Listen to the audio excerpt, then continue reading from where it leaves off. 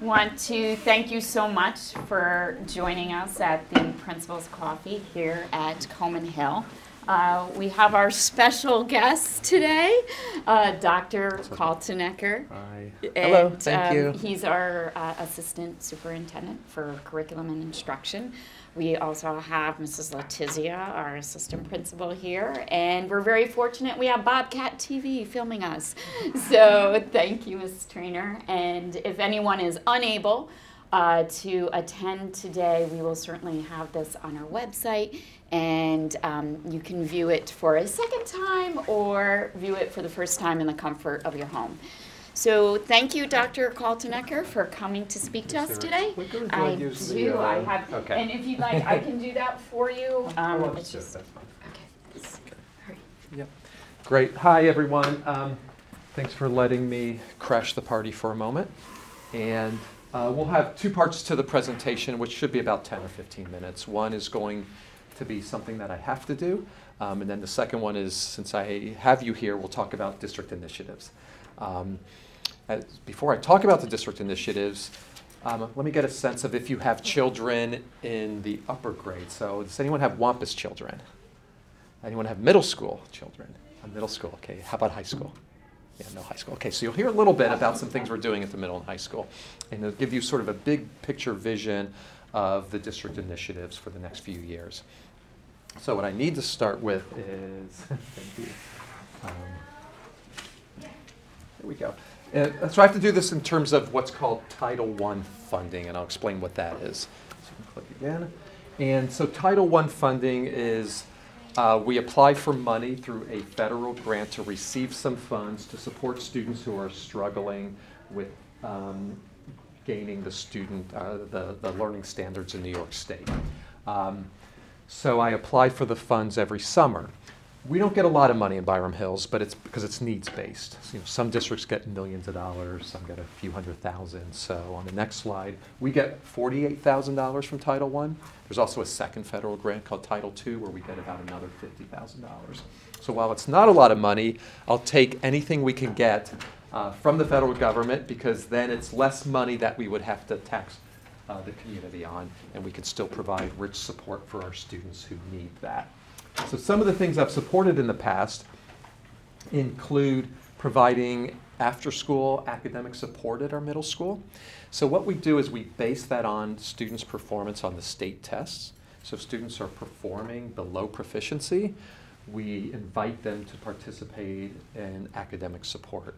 We do some things during school, but we think the more support we can give students, the better. And since we have some funding for this, we can pay teachers to give that support after school. And we also do it in the summer school through a summer school program. The goal is to catch kids up so that they have the foundation going into the next year. Other things I use funding for would be for professional development for teachers, so we can enhance their skills and knowledge around supporting students who aren't meeting standards. And also some materials or other types of items that we would need in terms of supplies or books or other resources to support students. And also part of the requirement that I have to present to you is how parents can be involved in our schools. Since you're here, that's most of the battle there. You know how to be involved, and that's great. So our PTSA is an excellent way to be involved, getting involved, and I know Jamie's involved in our PTSA, so you can talk to her if you don't know much about it. There's the Education Foundation. There's Bobcat TV, which is taping us now, and we always are looking for great volunteers, and it's a fun group to go around. What's great about being part of Bobcat TV is you visit all the buildings and you get to see these amazing programs, and it's one way to really learn a lot about the school by volunteering for Bobcat TV. And then there's some other committees you can be involved with as well. So that's the required part of my presentation. And the sign-in sheet is so I have evidence in case I get audited to show that I had this meeting. Because I'm required, since I received the federal funding, to show that I have spoken to the community about what Title I is about. I do this at every principal's coffee. And that came up at a recent audit a few years ago that I wasn't doing that, so that's why I have to make sure I do it now. So first, any questions on Title I funding? And then I'll talk about district initiatives, which is a little more exciting.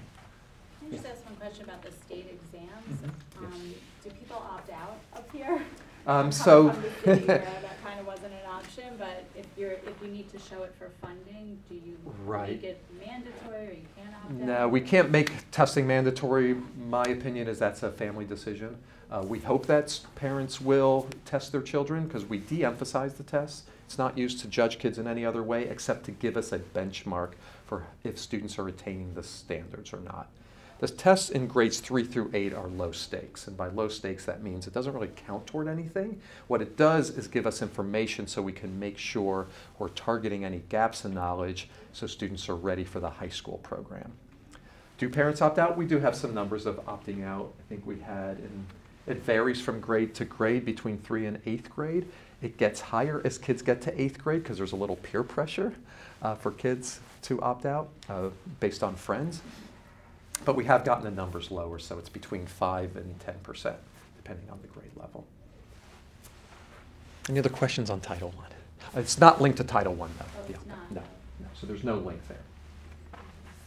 Yeah. There's been threats of it, but the federal government or the state has never taken away funds for not meeting our participation rate. We're required to have 95% of our students take the state tests, or else it becomes reported in our New York State report card. But we haven't been penalized. So if there aren't any other questions on Title I, let's go to the fun stuff, which is our district initiative. So first I want to show our mission statement. So we always go back to make sure everything we do aligns with our district mission. And I'll point out the highlights of this. Mutual respect is part of our mission statement. Community is part of our mission statement. We mean that broadly, including parents and others in the community, the local community. We want students to have the means, the knowledge, and the opportunity to excel so that they're productive and responsible citizens. Those are the key areas that drive everything we do in Byram Hills. This question has come up for many years, and we're really putting it out there to talk about in the last few years, is how do we balance having a rigorous academic program so that our students learn the best they can learn, find their passions in life, and get into the best colleges and are ready to succeed at the college level, with the emotional and social wellness of students. Because if we're stressing kids out and they can't function well, then we don't believe that they can attain those rigorous standards. We think that needs to be a balance. And I do believe we can do both. I think we can have high standards and make sure kids are emotionally well. And we'll talk about how we do that. There's a lot on this slide. I won't get into details about it, but I want to give you an overview because this sort of is a big framework. It all ties together. But I tried to tease out our initiatives into different areas of focus to give you a sense of how it relates to the district mission. And I'll give some examples of what we're doing in the district that hit these things.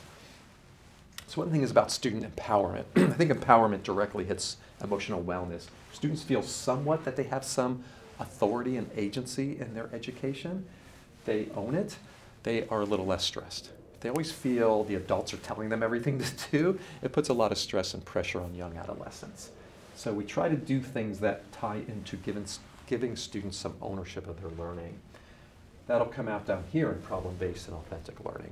When kids are exploring real life problems, when they have to problem solve and work on teams, we feel that also ties into the empowerment piece. When they can make some decisions about what they're learning as they get into the secondary level, we feel that also ties into the student empowerment. Critical thinking is the 21st century skills go into our, a lot of our district initiatives around technology integration is where this started, but then it plays into problem-based learning as well. When kids are learning deeply in the classroom, we want them to be critical thinkers about the content. We want them to work together. We want them to learn how to communicate their understanding of knowledge. We want them to be creative in how they approach problem solving, and we want them to understand their impact on the greater community. That's how those things tie together. Curricularly, we're always focused on the core content of reading and writing, of mathematics, sciences, and social studies. In recent years, we started to look at integrated curriculum to make more meaning for kids. So kids don't see everything as being isolated, they see connections. How does social events and real life events tie into reading and writing and thinking deeply about content? How do the sciences and math and technology fit together?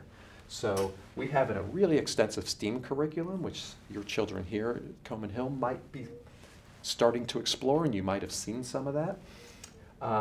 As they get older, we have a very clear articulated STEAM curriculum going up through the upper grades. I'll show you a couple pictures to show that as well and talk about that in a moment.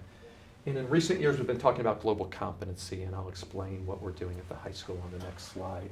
We also focus on leadership. That's something in recent years we've been thinking about as part of our mission, is that when students graduate here, we want them to have the skills of a leader.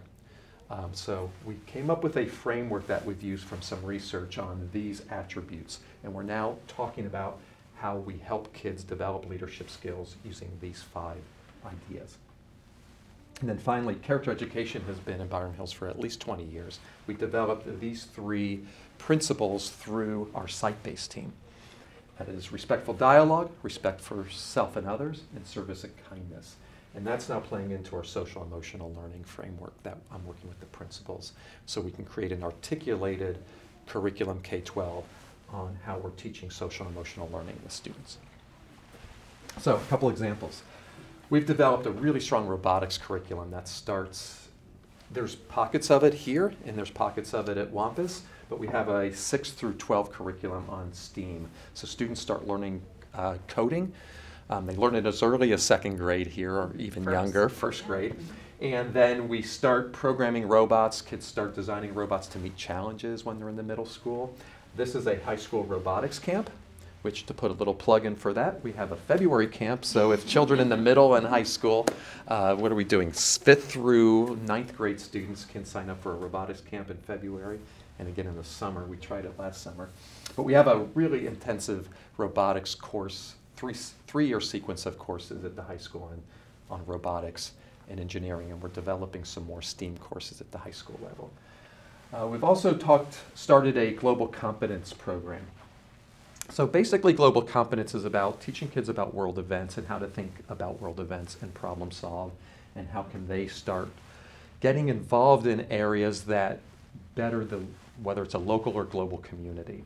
So we've been partnering with a couple agencies to help us develop this, and we've created a 3-year sequence at the high school called our Global Scholars Program. So starting in 10th grade, kids can take courses that start teaching them how to think about world events, how to look at things from different perspectives, and how to solve world problems.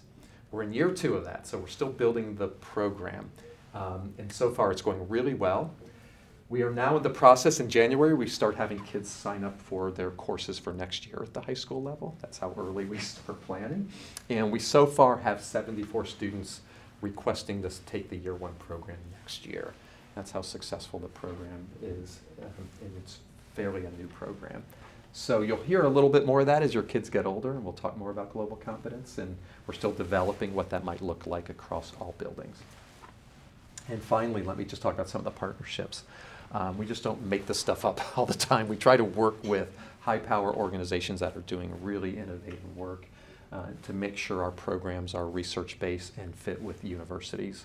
So we've had a long-term partnership with the University of Michigan, starting with the Depression Center at the high school, where we're trying to work on wellness for high school students. We've also extended that partnership last year with the Department of Education at the University of Michigan. We also are partnering with Stanford University. You might have seen some information from the district about challenge success.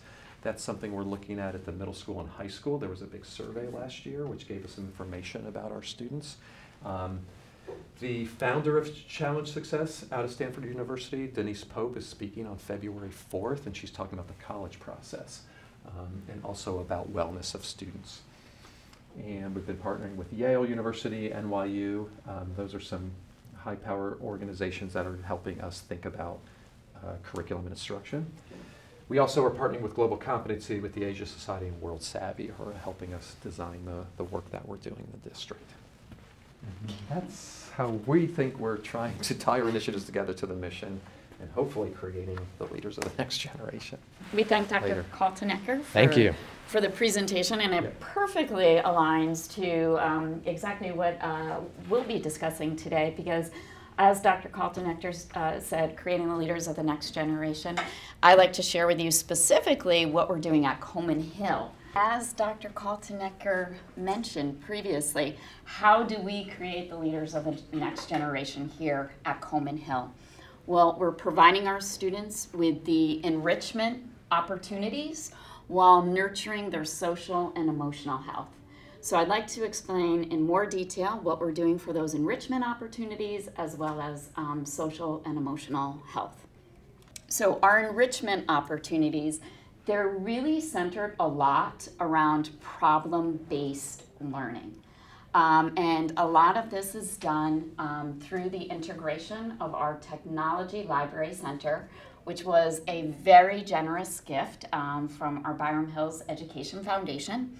So for example, in grade 2, they're creating something that's called school tree houses. I'll go into that in a bit more detail.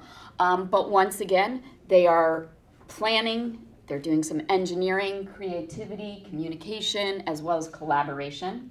In a moment, we will try doing some coding using our B-bots, which I have over there, and we'll experience that. Kindergarten, they will be creating pinwheels. They have to design them, they have to test them, and revise them to see how well they're working. And lastly, K-2, digital footprints in regard to internet safety. You'll see as you walk around the footprints all around the walls, and that is to show that wherever you go online, your digital footprint is always there. So we need to be very safe about the sites that we visit. We have specific lessons geared toward this, and children get badges that they put on their footprints as they complete these lessons. So, any questions before I move forward on that? All right, wonderful. So, a little insight what second grade has been working on. They were presented a problem, and the problem was you're living in a swamp. Oh my goodness. And there's lots of alligators all over. And you need to design a school. The ground's too wet, and so therefore you need to build a school in the trees. They had to work in small groups to design a school, and they had to think about all the important aspects within a school. They needed to think about the structure. What is my school going to look like? They needed to plan it. Think about the safety and the stability and all these aspects that are involved within architecture. So here's an example of one of the tree schools that was designed by a group of second grade students, and they needed to present this to their classmates. So describe your school. This school had a bunch of zip lines. That's how they were going to get back and forth. They also wanted to have apple trees, so as kids got hungry, they could eat the apples. And to be safe, in case someone fell off the zip line, they had safety nets. And the safety nets also would prevent, see these hungry alligators? It says water, and they're chomping. It would protect them from the alligators. What makes your school stable and safe? There are support beams and a bridge to keep it stable and safe from alligators. And what makes your school special? We have 4 zip lines, we have a net for safety, we have 10 crocodiles, and we also have apple trees for the kids. I was fortunate enough to be able to see this in action, and so they did need to work in small groups, and to me this really mirrored real life, like as if you were working or if you were in college. They had to agree before they put things on paper, and there were many disagreements, and they needed to learn how to disagree respectfully, how to negotiate, and how to present their idea in a, say, convincing and respectful way. You know, at one point, I remember one group was having a disagreement. One girl was saying, you know, we need to have a really large library in our school because we need to read about alligators and how to keep us safe and maybe learn like what we should be feeding them so they don't come up. But the other student really wanted to have a large gym with bouncy houses and all these. And so they had to negotiate what part would be the library and what part would be the gym and the importance of each. And they were both really giving some very critical arguments. Like, it's really important to have a gym because you need exercise. This helps you. It helps you think. And the young lady was saying, well, we also need books and how important it is to learn that way. So they really learned some real life skills through this project. So before I go into the social and emotional health, actually, I would like to share with you another aspect. I had mentioned the coding, excuse me for a moment, let me just go back, sorry, that we were doing. And we're also doing coding in first grade, and we do that through the use of something that's called BBots. And I'd like to give you all an opportunity to try some of that. So we try to very much integrate what we're doing in the classroom in the TLC. So something first grade is studying is they're studying directionality or coordinates, north, south, east, west. And so Mrs. Singh, Mrs. Devilar, they have made game boards with all different places around Armonk. We have the town center pharmacy, we have Beehive restaurant, the gas station, Taza, Citibank, everything within the Armonk community is on our game pad. And what students are given, is we have, this is a BBot, and our BBots are introductions to coding. So if my sheet said I need to go 3 spaces east, then 1 space north, and then I have to write where I am within the Armonk community, and I have my compass rose right here to guide me. So if I were to do this, it might look like this. First, I need to get my, if I have to go 3 spaces east, I need to turn my BBot. So I'm going to press this once, and then I need to go 3 spaces east. So that would be 1, 2, 3.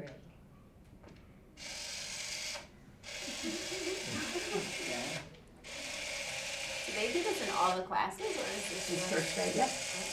And When? so I have, They when done they're it in the, not yet, they are going to be doing it very soon. I haven't heard about it. Right? So now I'm at the Beehive restaurant. Perfect place where I love to be. But these are the activities that we have our students doing, and they're doing this in small groups.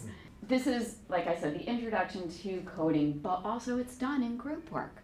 So they have to agree how, like, what we're going to be pressing in order to program the BBot. These are the activities, the problem-based learning that our students are engaging in to help create those leaders of the next generation. So let me explain to you about what we're doing here at Coman Hill for social and emotional health. Very soon in February, we are going to have a guest speaker. His name is Robert Rivest, and he is an international performer as well as teacher who's really traveled all over the globe to give presentations about emotional wellness. So a little bit about our upcoming assembly. This will be February 6th. It's called Healthy Choices. And here Robert is going to be discussing what it means to have healthy choices for food, for entertainment, mindful eating he's going to be talking about, as well as safety and how we can make these choices every day. In August, Scott Levy had said to the teachers when he was addressing the teachers, you do so much to make our students emotionally healthy. I hope you are also taking care of yourselves too. And so we are going to be giving a stress relief workshop for our Coman Hill teachers and staff. That will be March 7th for the teachers and the 14th for the aides on that half day.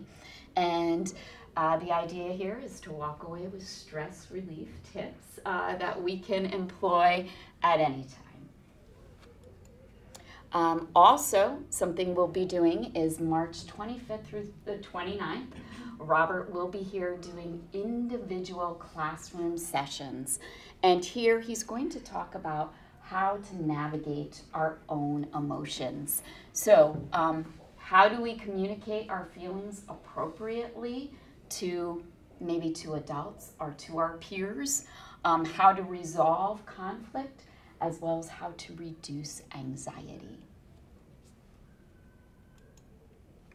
And lastly, for our social and emotional wellness is our wonderful gift for our educational play space. We received this from the BHEF.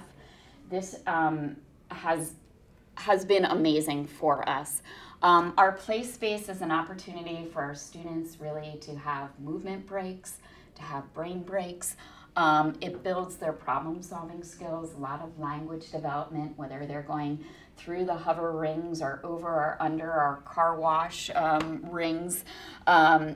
It's just a wealth of opportunity. And then also, we recently had some visitors from Terrytown, some educators visit us, and they actually went in the play space and they came out and they were laughing and had smiles on their face and said, see how this reduces your stress too.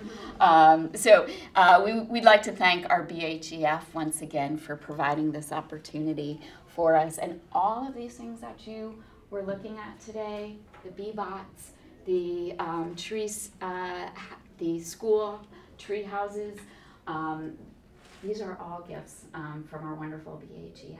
And so we thank the BHEF for their generosity. We hope you have a great day. So thank you very much for joining us today. Thank you. Thank you.